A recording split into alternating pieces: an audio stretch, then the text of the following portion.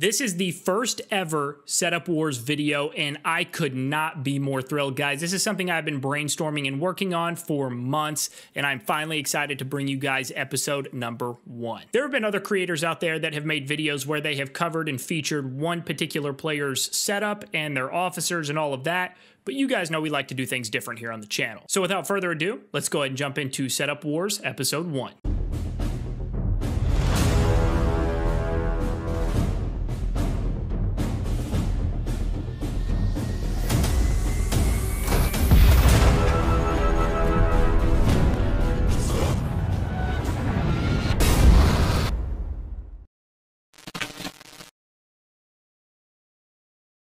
Welcome back, guys. So a couple of things on the front end, since this is just episode 1 of Setup Wars, I want to explain to you guys what my goal and my vision is for this series. And then again, also, I want your feedback. Let me know what you guys like about this series, in this video in particular, what you don't like, what you might like to see in future Setup Wars videos, and I will collect all that feedback, and that will help give me an idea on how I need to proceed moving forward. I first spawned this idea because obviously I get a ton of messages from players all across Warpath, newer players, veteran players, and I've talked to so many of you guys, and a lot of you guys ask me unit and officer questions, and I've seen through all of these messages, I've seen that a lot of you guys have really unique setups. And then of course, it's always fun to take a look at the big whale setups and see what they've got. And so I figured, let's make a series and let's fuse the two together. Let's feature some big whale setups. Let's feature some really unique setups, and let's just make it entertaining for you guys. So any feedback you have would be very appreciated. It would be very welcomed. And then if you guys are a player in Warpath and you guys have a really unique setup, or if you guys are a bigger whale and want to have your units and officers featured on a future Setup Wars video, shoot me your setup. Shoot me pictures of your setup in game, preferably on Discord if you have that option. If not, then in game is fine. Either way, but reach out to me, we'll kind of coordinate it, and we will get you guys on a future Setup Wars video. If you guys enjoy this video, if you guys are enjoying other videos on the channel, finding value out of the videos, make sure you guys hit the like button, hit the subscribe button. Both of those things help the channel out tremendously. And then if you guys have access to Discord and are not already in our community Discord server, the link to that is going to be in the description of the video below. Click on that link, it'll take you right into the community Discord server. Whether you are a new player and have questions and want to learn, whether you're a veteran player, just want to come hang out, get to know people in the community, doesn't matter. Absolutely everybody is welcome. All right, so now that we've gotten all of that out of the way, let's go ahead and jump right into setup number 1. Setup number 1 is going to be a special one for me, guys. This first episode of Setup Wars, I wanted to have some of the players that have been with me for a long time, like even before I started creating content, as a little show of appreciation to them, and then also sprinkle in some unique setups as well and bigger player setups there. So first one is going to be Cap T. You guys all know and love Cap T from the very, very beginning of the channel. He is the head cheerleader for the channel. We love Cap T. He pisses me off more than just about anybody else in Warpath, but I love him, and he is going to be the number 1 setup here on Setup Wars episode number 1. So Cap T is rocking a very, very solid setup. I tell him he's weak all the time because I feel like it's necessary to keep him in check, because he obviously does the same thing to me, but the reality of the situation is he is not weak, and I'm going to get a lot of crap from him for saying that and giving him any kind of compliment, because it is very rare for me to do that. But he has got 2 Liberty Artillery 9.2 units. He has got a Rocket Launcher 9.2, an ATG at an 8-star, and then a helicopter at an 8-star. So he has got 2 Vanguard, 2 Liberty, and then 1 Martyr unit in his ground force. And he has got a very good officer setup here. For his main artillery, the very first one, we have got Argent Flame and Antonina. That is his both demoing base setup as well as his open field fighting with Artie setup. And then for the second artillery, the Liberty Artillery there, he has got Eye of Providence paired with Eruptor. So that is just adding another sledgehammer unit there against bases. Third unit down the list here is going to be that Martyr's rocket launcher. Great choice there, especially with as popular as infantry are getting now, especially tanking bases. The rocket launcher does a ton of damage against infantry. Most of the time, obviously, you've got those very rare well infantry units that have great officers on them, and they are just, it seems like, impossible to kill. But for the most part, the rocket launcher does really well against infantry, especially on base defense. We've got the ATG in there just for an added little bit of defensive damage. Same thing with the helicopter. I do know Cap T does, depending on the situation and what we are doing, he will juice that helicopter up to 9.2. Again, depending on the situation. And can we take a minute, guys? I mean, look at this Air Force set. I mean, what is this? What is this? This is a 9-star, guys. A 9-star. Can we please just take a minute and have maybe a moment of silence for his Air Force setup? I mean, granted, he does have all level 200 Air Force units. I mean, his Air Force units might be effective enough. I don't know. It would honestly be a coin flip. Truly, it would be a coin flip on if a Raven bunker airplane would kill his units or if he would kill the Raven Air Force units. I don't know. It would be definitely a good fight for sure. All jokes aside, though, I'm picking on Cap T, totally messing with him, but obviously his priority is ground force, as most players it is. And I think even though his Air Force is, it's not the most potent thing in the entire world, but his ground force is very, very solid, so he makes up the difference. He has gone all in on ground force units and tech as well. So again, that is Cap T. He is in server 42 with me. We are going to move on to setup number 2, but before we do, love you, Cap T. You're my brother. Appreciate you sending me these pictures so that way we could get you on this first ever episode. This second setup is another very special person to me. This is Legion. He was a longtime server 12 HBR member. He has since migrated to server 21, and he is a part of S21.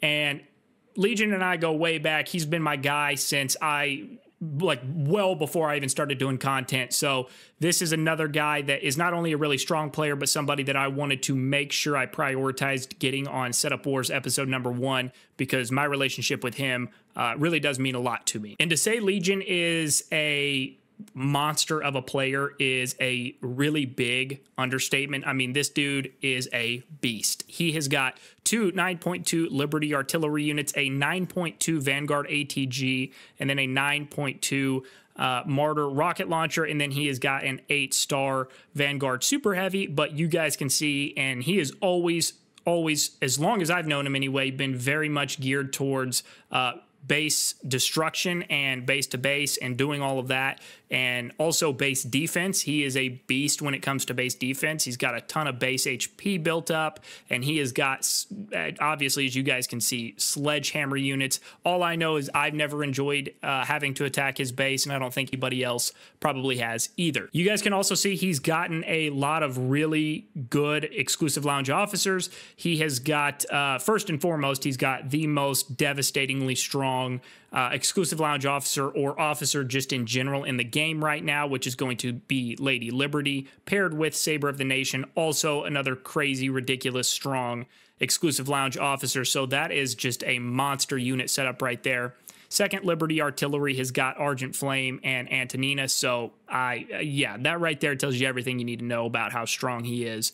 The ATG has got War Machine and Golden Eagle. The only thing I would change there, and this is not really obviously a critique video by any means, but the only thing that I would throw out there to maybe consider changing for him is going to be moving Eagle into the lead spot, since he is going to do a higher, quite a bit higher of a damage coefficient. But other than that, I think that looks good there. The rocket launcher, same thing. You're going to get 1500 damage coefficient from both I and Berserker Bear there, but I would still slide I into the lead spot simply because he has a more effective skill set. And then last but not least, his 5th unit is obviously not anything to write home about, but that is not the intended purpose. He has got the Super Heavy in there strictly for the officer skills for base defense. So he has got Steel Fighter and Vox there, so he is going to be adding some base defensive capabilities with those officer skills. And then just like his ground force, his air force is nothing to underestimate. He has got a 9.2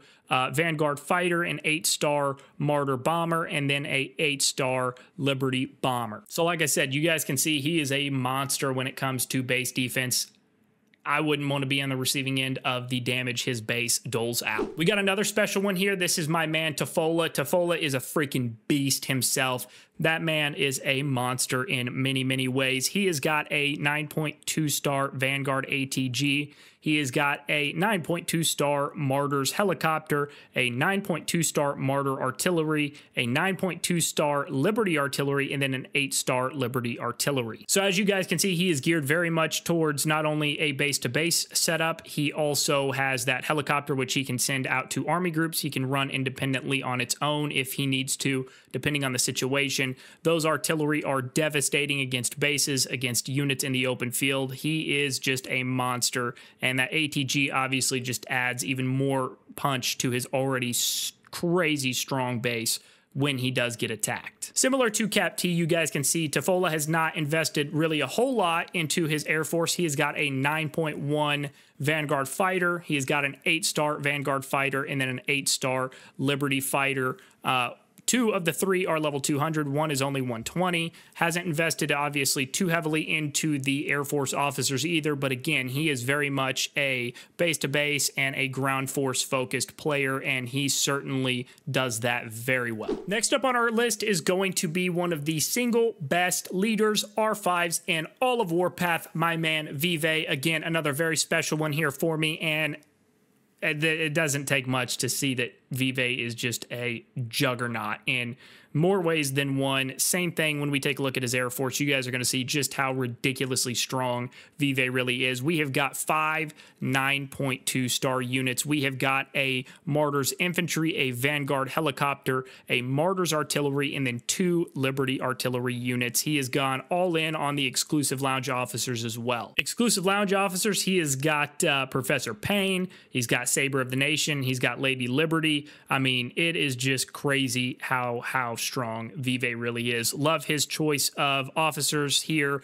The only thing that I might change if I was him, not that it's wrong by any means, but I really did like the unit and officer pairing Legion had, where he had Lady Liberty and Saber of the Nation, and then he had Argent Flame and Antonina, but by no means am I discrediting what he's got here. I love what he's done. I understand why he's done it. He is a beast both in the open field, on base defense, and base to base, and he does all 3 of them, and he does it very, very well. Vive also probably has the strongest Air Force out of anybody that is going to be featured in this first Setup Wars video. He has got 2 fully juiced up 9.2 fighters. Both of them are Vanguard, as you can see. He has also gone in on Darkwing, the exclusive lounge fighter officer, and then his 3rd is a Liberty bomber, and then he's also got Rictus Reaper on that Liberty bomber. Vive has also gone in really heavy on the plane tech. I know he has invested into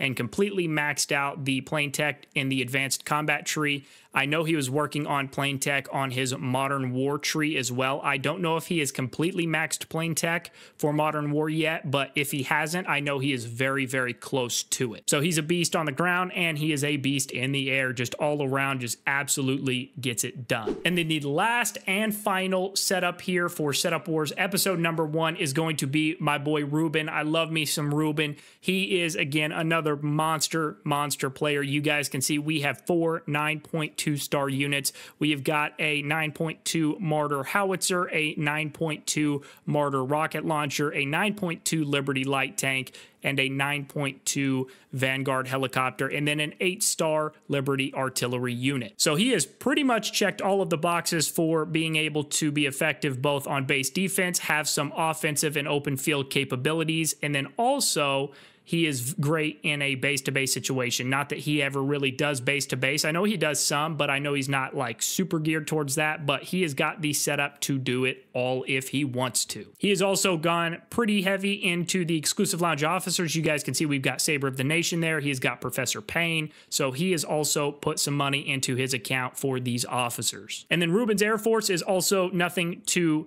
sleep on. He has got a 9.2 star Liberty bomber. He has got a 9.1 star Vanguard fighter, and then a level 60 8-star Liberty bomber. That Liberty bomber is a Rome specific special Air Force unit, so kind of disregard that, but you guys can see he's got the standard Liberty bomber at 9.2 and then the standard Vanguard fighter at 9.1, and he's a monster. I mean, Plain and simple, Ruben just is a beast. All right, guys, that is going to wrap us up for Setup Wars Episode 1. Let me know what you guys think. Did you guys enjoy it? What would you guys like to see changed about it, if anything? Let me know your feedback in the comments. I will read them all, and I will take them all into consideration. I do hope you guys enjoyed it. Thank you to all of you 5 that sent me those pictures so that way I could actually feature you in this video. This first one was going to be a little bit of, you know, kind of showing love to the guys that were with me for a very long time, even before I started doing content. So this was very special for me to be able to do as well. If you guys did enjoy the video, make sure to hit the like button, hit the subscribe button. Both of those things help the channel out tremendously. Thanks for hanging out with me on the video today, guys, and we'll catch you guys on the next one.